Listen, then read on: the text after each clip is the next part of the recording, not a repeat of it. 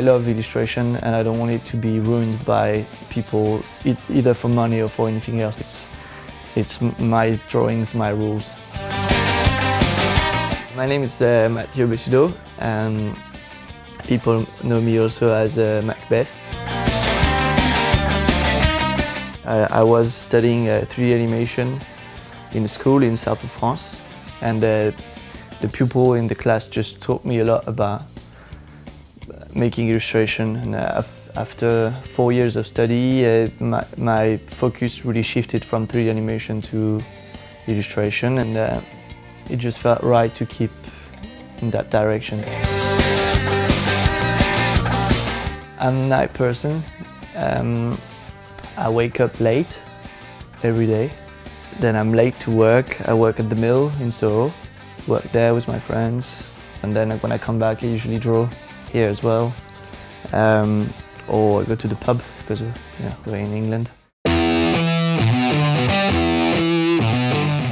used to have really two different relationships with clients.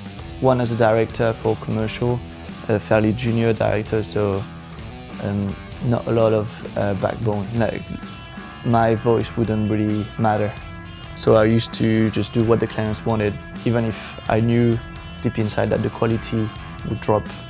Now, on the other side, the illustration side, for all that is illustration, it's either you deal with how I work or I just don't do the project. I think it's very hard to find a good opportunity in this industry. People don't want to trust, they want to keep their hands on the design process.